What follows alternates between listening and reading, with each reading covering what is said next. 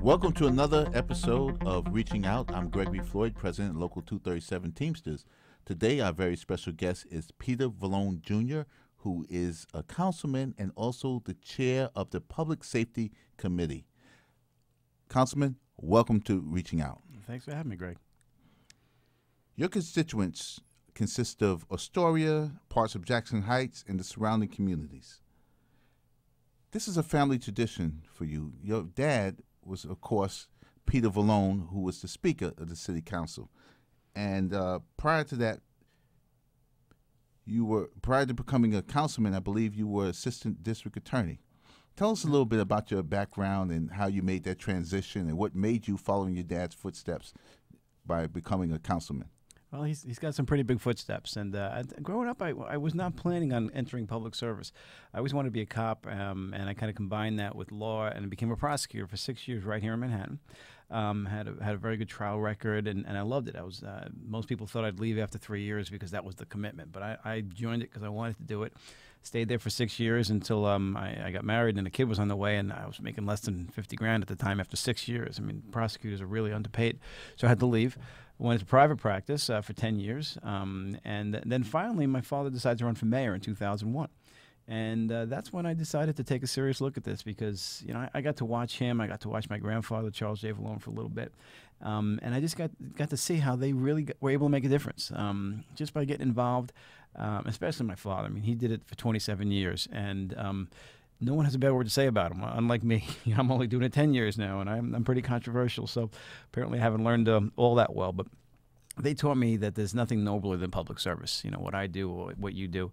And I just love doing it. I love my job. I love the fact that I'm the lowest level elected official right now, closest to the people. I walk around the streets, talk to them, get ideas from them, go to every school in the morning that I can and speak at career days and read alouds. And then I get to go to City Hall, write the laws in the greatest city in the world, and I've written a bunch. And then come back to my district and work on someone who might be being thrown out of their house or something like that. Where else can you do this all day long? I walk in my office in the morning, I say, who are we going to help today? It's just an awesome job, and I hope to keep doing it. Now, it's appropriate that you're the chair of the Public Safety Committee because of your background and your love for law enforcement. Tell us about your duties as the chair of that committee. I'm very proud to be chair of public safety. I was from the second I was elected, and my colleagues elected me public safety chair. So for 10 years now, I've been working very closely with Ray Kelly to make sure that we continue to win the war on crime and terrorism. And we've been very successful. And in my job, we have oversight capabilities, and we have maybe 2 hearings a month on all sorts of different topics. We've had so many on anti-terror and things like that. Stop and frisk has been very controversial, so we've had a lot of oversight hearings on these things. You know, I think we're very lucky to have Ray Kelly. I think he's probably one of the world's foremost experts in public safety, and I work with him as much as possible. I'm a supporter of his. Of course, I've disagreed on certain things, so what we do is the criminal legislation goes through my committee, and we've, again, passed a bunch of that, especially on graffiti. And we do oversight, and we do budget. And Ray Kelly will be in this month again to discuss the police budget. One of the problems I've had with the administration is the fact that they've allowed the police force to dwindle from 41,000. We had 41,000 cops in 2001. Yes. And now we're down to a little over 34,000. And it's all done without one cut to the police department. What they do is they just don't replace the ones who are trading out. We lose about 2,000 a year, and they replace them with about 1,000. Right. And they say we haven't cut one police officer. The other thing they've been doing is cutting civilians. Now, I stood on the steps with DC 37 twice in the last 2 weeks, and we were arguing for civilianization. One of the quickest ways to get cops back on the street is to get them out from behind the desks. We've got at least 500 cops. Those are the cops that Ray Kelly even admits are doing work that they should not be doing behind desks. They could easily be out on the streets if we had a civilian to replace them. The civilians don't make as much. They're trained to do this, and we can get those civilians in there and get those cops right back on the street because, as you and your members know, crime is starting to tick up again, and we haven't seen that in 10 years. And one of the big reasons for that is the fact we just don't have the cops on the street that we used to. We used to see bike cops. Remember the bike cops used to ride around? We used to beat cops. Don't see that anymore. So especially in Manhattan. Manhattan, sometimes you see it, but not in the outer boroughs, not at all. And you and I just stood together recently at a shooting in Astoria. We rarely have shootings in Astoria, but now we've had 2 in the last couple of weeks. And it's the same not in the only rest of the shootings, city. people were killed. A young man was killed, and you and I stood there, and it was a 19-year-old who shot a 21-year-old. The 19-year-old obviously had a gun, but so did the 21-year-old. And just last week, a diplomat's wife walking down the street, shot in the neck. Thank God she's okay. But she had kids a couple blocks from my house. I spent my whole life in Astoria.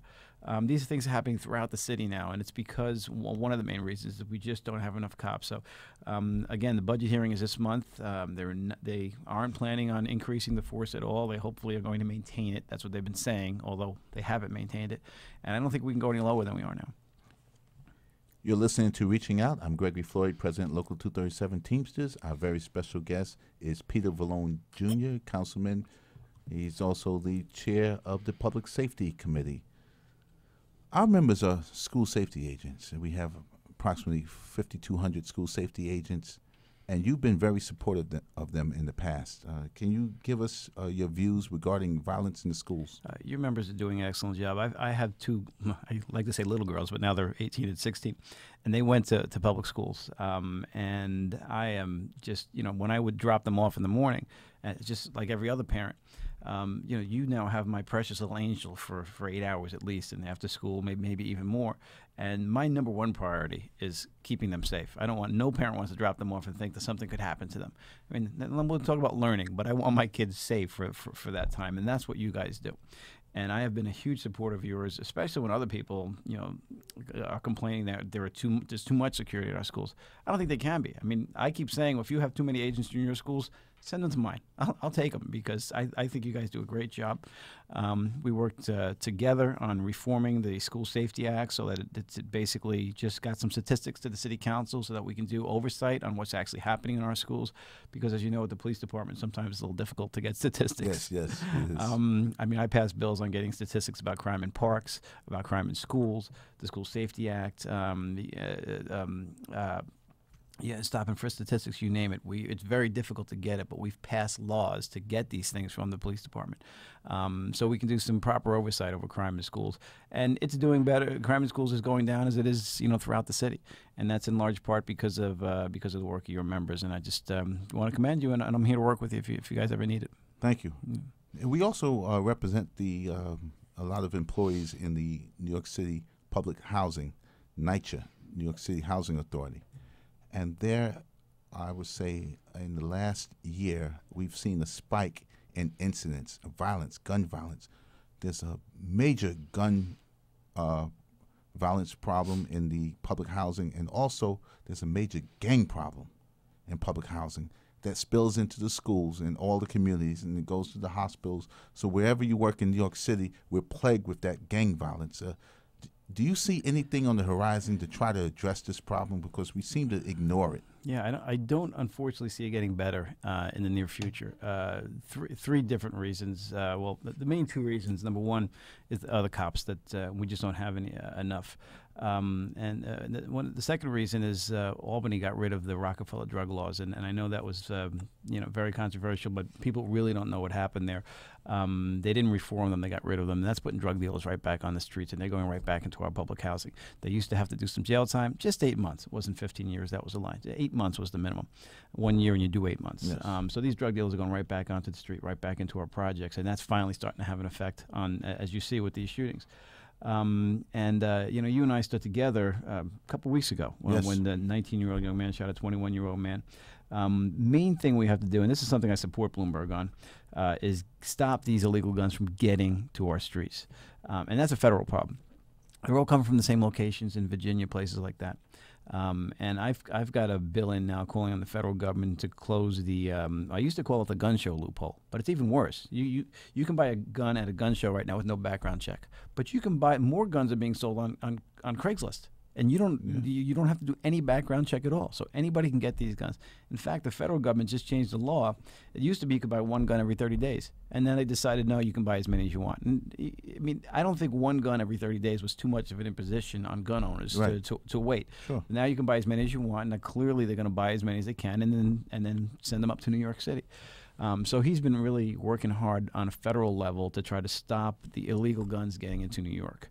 And then once they get here, we got to get them, and that's where it becomes controversial because you can wait. You can wait until the kid is shot. You can wait until a 90-year-old grandmother, Sadie Mitchell, is killed in her home in Brooklyn, watching TV by a drive-by. Little Armando was shot in the shoulder in a deli, if you remember the videotape. Yes, I remember. You can wait till police officer Fugaski, now detective, gets shot in the face, Yes. or you can, and then try to find the videotape and go after that guy and say bad shooter. Or you can get that gun off the street earlier than that by allowing police to do police work. You've been listening to Reaching Out. I'm Gregory Floyd, President Local 237. Our very special guest was Councilman Peter Vallone, Jr., Chair of the Public Safety Committee. Thank you for watching, and thank you for listening. Thanks.